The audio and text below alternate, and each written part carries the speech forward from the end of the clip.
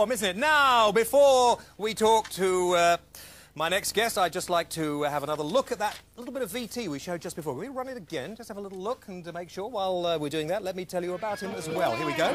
Bar the odd reunion gig, you officially left. Oh, that's not what I'm going to do, is it? This bit here, right? OK. Thank you very much indeed. Right.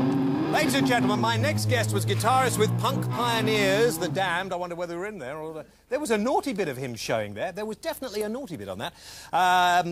He was with The Damned for 8 years, before topping the charts with his own right, or in his own right, with a little ditty called Happy Talk, and you can all hum that at home now, from the musical South Pacific, really.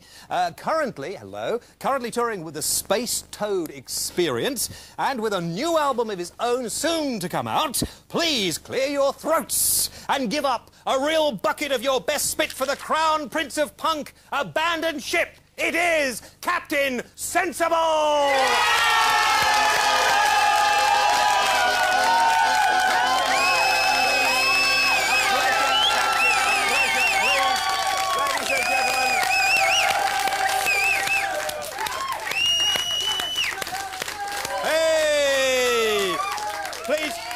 Please, Captain, give us a bit, please.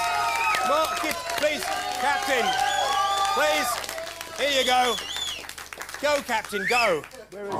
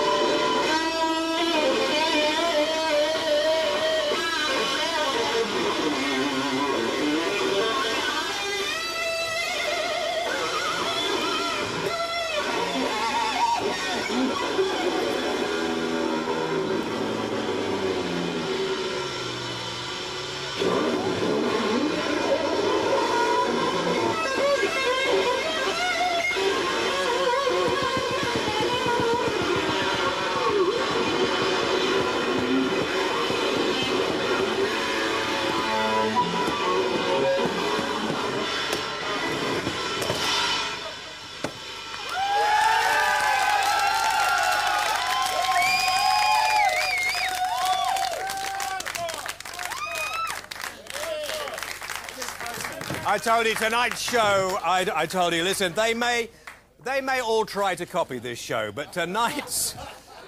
Thank God you didn't pick this up. Thank God you didn't pick this up. Sent in to us by a viewer who said, could you pass it on to Esther? Baz, be quiet. Anyway, fine. Captain, it is an honour. You have no idea it's an honour. Do you regret Happy Talk or not? Yeah, I do. It's an absolute... well, the amazing thing about Happy Talk was I'd finished the album for A&M, and I was completely conned by them, in so much as I'd produced a record that they'd sign me. They'd give me the dosh and everything, and I'd gone back home with, you know, the money, and the pictures were in the papers and everything, all this stuff. And I did one cover version at the end of it, which was Happy Talk, to make up the numbers and make up the time on the record. And when they heard it, they thought, oh, you know, bung this out, sort of, blah, blah, blah, all this stuff. And I said, no, absolutely, you know, it's not one of my tunes, and all this. And they said, oh, somebody from EMI has done a version of this, so, you know, so they said, well, unless you release it now, they'll sort of beat us, sort of thing. So you went with it because it was lots of dosh? Yeah, and it was an absolute con, because nobody from EMI had any... What did you think when you went right to the top of the charts, on top of the pops with Happy Talk, and then when you were playing with The Damned, they booed when you played it? Well, yeah, it was kind of... but the funny thing about The Damned was, I mean, I always wanted to be a kind of a pop star type person, because not being the most handsome person in the world, I was a... Oh, no, it was like, you know, it is like sort of, you know, a good way of like sort of chatting up sort of stuff like that. And, was the groupie situation good at that time? Tragic. Oh, right. Tragic. Yeah. Well, the thing was, with The Damned, I mean, all you got were these sort of ugly blokes with Mohicans and clanking chains and stuff.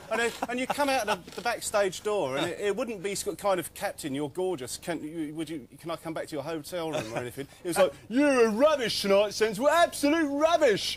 You know, gobbing in your face and stuff. Now, I mentioned the gobbing as you came on. I mean, you feel quite strongly that this spitting is a sociable sort of a comment, isn't it, on musicians and music of the time? Well, it was kind of the great leveller in a way, I suppose. I mean, before then it seemed as though you had to have a degree in music or something to be in a band. And it's why I started in showbiz anyway. I mean, horrible expression, but I mean, most of the bands before then were sort of, you know, like sort of Emerson, Lake and Palmer and Yes and Genesis and all this garbage that was going up its own bum, doing absolutely nothing, and you could go on stage in a band, or anyone could go on a stage, and you know, you get a bit of gob and everything, but you know, it's one of those things. You were the same as the audience. You used to play naked quite often.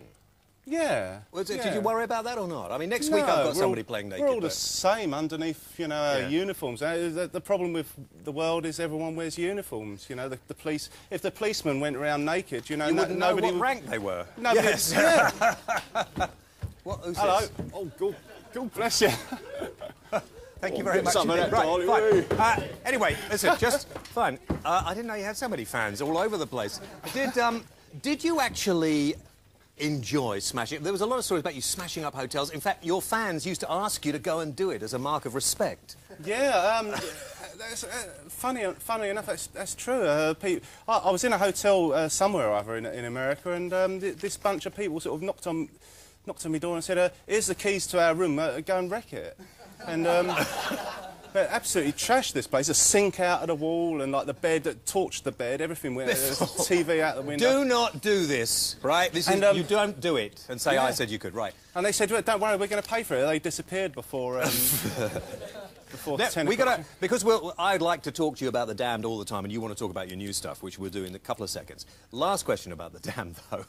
Well, oh, he's painting over there. Last question about The Damned is that I was reuniting myself with some of the music when I heard you were going to come on the show. And I don't think people realise how good, how exceptionally musical some of the Damned numbers were. Well, we did used to experiment as much as we possibly could. I mean, after we did that first classic album, Damned, I mean, to repeat it would have been stupid, I think. So you won't ever bring them back? The Damned? Yeah, I know they're going right. You won't ever get back with them and... Oh, I'd love to. I think they're out. I think there's 2 versions out on tour at the moment. You know, but there's 4 versions of the suite out. What are you? Listen, because I'm running out of time. You're playing with the Space Toad Experience, but you've also got your own album coming out. Yeah, I mean, I make records. You know, that not a lot of people buy them. You know, blah blah blah. But you know, I eat lentils, and I'm sort of a peace and love merchant, and I brew my own beer, so I haven't got an expensive lifestyle. You know. So, well, perhaps, will you come back and play something for us on another show? Yeah, smashing. You sure? Will you do that? Because I know you'd like to get in with the space, the apes, pigs and spacemen, and it's very, very difficult to remember all these names. It's a good show, isn't it? You enjoy this? Because we run out of time now. I wanted to know about you and Sid Vicious, but we don't have time at the moment. Ladies and gentlemen, for the moment, Captain Sensible!